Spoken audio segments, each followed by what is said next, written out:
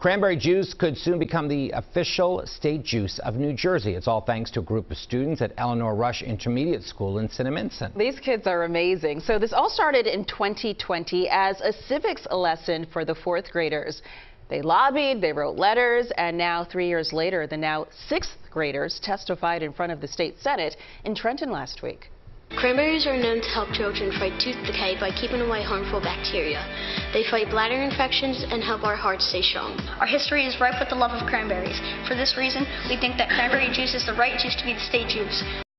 They're so poised as well. Well, the Senate unanimously voted in favor of the bill, and Governor Phil Murphy is expected to sign it into law. I don't think I've ever had cranberry juice like on its own. It's usually mixed with something, but now as a result of this, I'm going to have to go out and get some.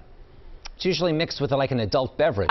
You took the, Jim, you know what I was thinking. I was going to say, yeah, you've had it mixed with something, all right? I thought you were talking about like cran grape or cran mango. No, clear thing. A few things mixed in. Yeah. I love how they were all wearing cranberry colored shirts too. That was so good.